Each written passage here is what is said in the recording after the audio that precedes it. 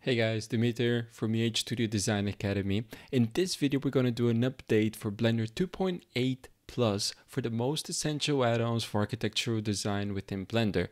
This is going to be a series of videos. In this first video, we're going to cover the add-ons that ship with Blender, so the 10 most important add-ons. Then we'll cover another video with 3 add-ons that need to be downloaded separately. A third video with the paid add-ons, and they will sum it up with the top 5 most essential ones.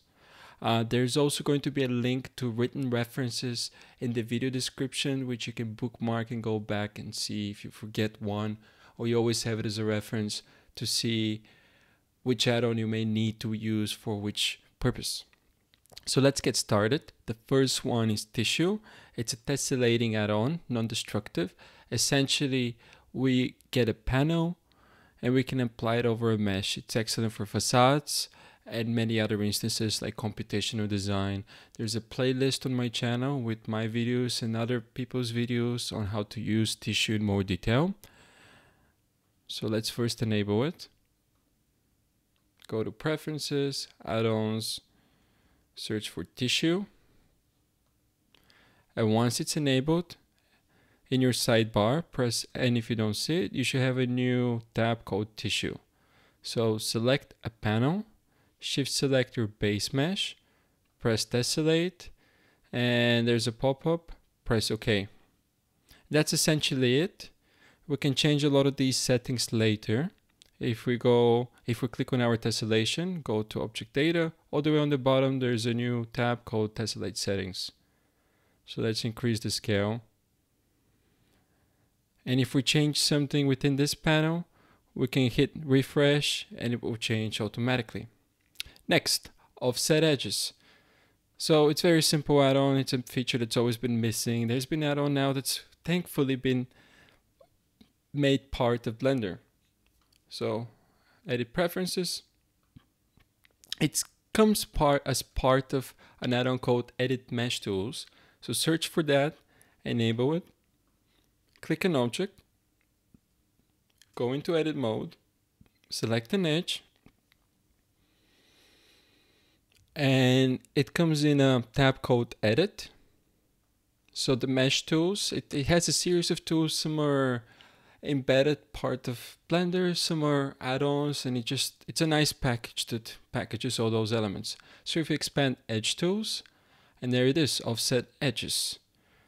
Once you run it, if you don't see this menu here, click Offset Edges to expand it, and we can change the setting. It's the exact same add-on as before. And we can change the extrusion and the angle. So very useful add-on. Next one is called Sure UVW.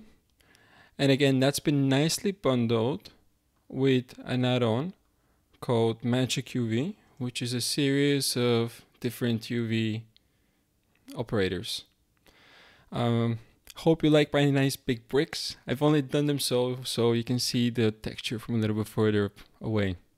Not that I think that we should have a building with such large bricks. Anyways, so let's add a cube, scale it up. It's very important that our object scale is 1:1. So Control L, apply scale. Now it's 1:1. So now let's apply the brick material. Next, go into edit mode. Select everything, A, U for UV mapping, UVW should be all the way on the bottom, and press box. And that's it. Basically, it makes sure that all the objects, no matter what size they are, as long as they're 1:1 in object size, is that the right way to say it? As long as they're 1:1 as long as they're 1:1 in object mode, I think we're good. And it makes sure that all the patterns are exactly the same. Next, we have an object called Scatter Tools. So let's search for it. Scatter objects rather. So enable it. And it allows us to paint. And this doesn't use particle systems. There's another paid add-on that we'll cover later, but this one allows you to paint instances of an object on top of a mesh. So let's try it. I'll select this building here, shift select the surface, and then F3 to search. It doesn't have any button as far as I'm aware anywhere, so we need to search for scatter objects. Press enter, and nothing happens, but now we can paint. And we can modify the settings if we go to the tool menus. And in here there's a pop-up called Object Scatter. We can change density, radius, scale, and seed. And then once you're done, press enter to apply. Now this is, again, they're instances, but to my knowledge there's no way to modify them once they've been built. Let me just hide this guy. Next one is called TinyCAD, and it essentially allows you to intersect edges. So in here I have an example. Actually, this example has already been created, so let me rebuild it really quickly by selecting some of these vertices. I think this may be the 6th time I'm re-recording this video to make sure I get it right, because last time it didn't go so well. Hopefully I've learned a little bit more about video making, video talking as well, and how to use my mic. Alright, so now we have 2 edges. Let's make sure that it's applied. TinyCAD Mesh Tools. So in edit mode, select those 2 edges, right click, VTX Auto. And what it does is it creates an edge exactly at that intersection. Let's do the same at the bottom, VTX Auto. And now we can recreate this with a nice and proper intersection in the middle.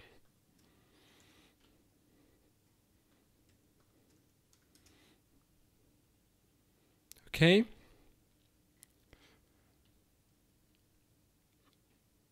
The next add-on is called Archipack. Let's enable it. Search for Archipack and click enable. And essentially it allows us to create parametric simple objects like walls, windows, doors, stairs, trusses, fences, and roofs. And they're all very nice and parametric. Let's see what I mean by that. Well, let's start with the stair here. If I click on it, and we have, so all the add-ons in 2.8, they should have tabs in this sidebar here. So let's click on Archipack, manipulate.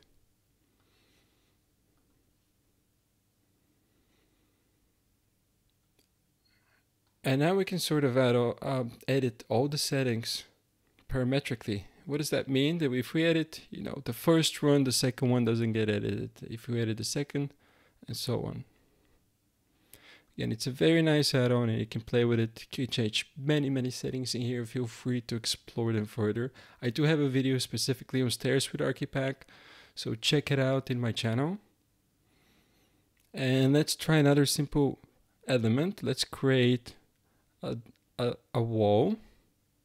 So let's draw here, draw there, draw there. There you go.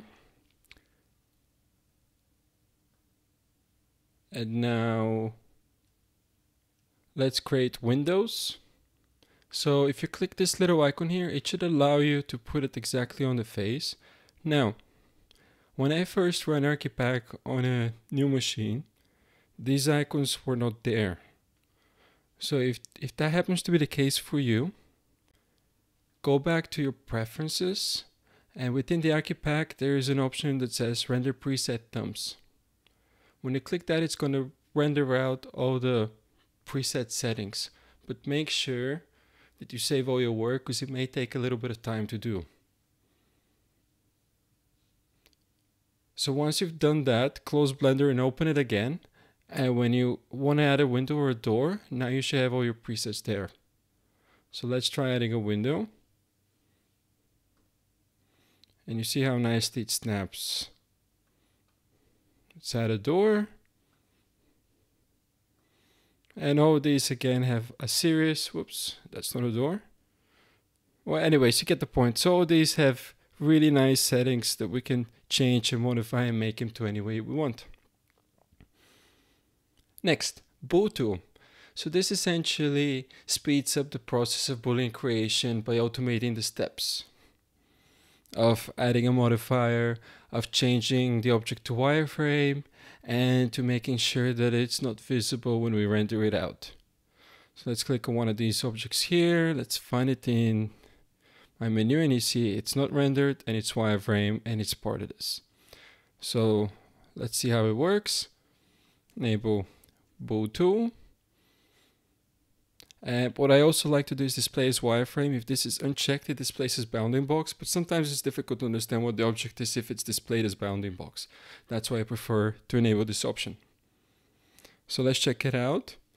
So here's the same sort of wonderful creation of boxes. You call it an architectural concept if you like. So let's shift click these two. And it lives under the edit submenu. So we have auto boolean, so these are destructive, and then brush boolean, which use the modifiers, and these are the non-destructive types. So let's press union. So now that became 1. And let's click this guy and press difference. So the method of the order is you first select the object that you want to be removed or added, and then you select the object from which you want it to be removed or added. Let's do the same with these. Difference. And you can see how much faster. It just takes quite a bit of time of doing this manually. So it's come to be one of my favorite add-ons. Next one is called Modifier Tools. So this one, let's enable it first. It should be enabled on my computer. Yep, Modifier Tools. So if we click back on here, all the way on top, you see we have 4 buttons. And we can either view all the elements, we can apply all of them, we can delete all of them, or we can expand and contract them.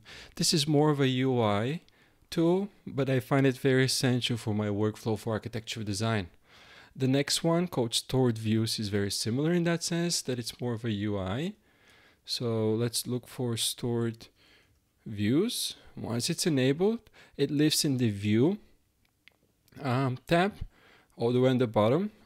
I think you may have to click Initialize if you haven't before. So once you click Initialize, you should have a menu that sort of looks like this without, let's get rid of these, without any cameras or views, or if you have and you're seeing some, they'll come up as well. So what does it do? It's very similar to the way that Rhino and SketchUp work. We can go to any view and save it. Let's go here, save current. And now if I want, I can go back to one view or to the other. Now this is just a view, this is not a camera, but we can do the same with the camera. Let me hide these guys. So let's say I like a camera here, and new camera to view. So if we click on this option, it creates a camera. Now it's not perfect, you know, I wish the camera angle, focal length was a little bit shallower, but at least it gives us the right position that we can modify a little bit later. So besides setting up views and cameras, we can really easily recall cameras by just clicking on them here. I think, let's see, where do I need to click? So yeah, if you're not in camera review, you need to click this little button here. Again, I find it very useful for just general understanding, because we always work with a lot of cameras, a lot of different angles in architecture design, so it's quite important to be able to see them quickly. Okay, and the last one is called Align Tools. So if you look for Align Tools, enable it, and it does exactly what it says. Let's say we have these 3 objects here. Once you enable it, it lives in the item submenu, all the way on the bottom, Align Tools. So let's say we want all these to be aligned along the y-axis, or undo, and let's say we want them aligned along the x-axis. Let's grab this guy as well. And that's it. It takes the active object as the one that aligns everything to. It can also align rotation and scale. That's it for this video. Make sure you stay tuned and you subscribe to see the other videos when they come up. And thank you for watching. Feel free to let me know what your favorite add-ons are for architectural concept design. Thanks.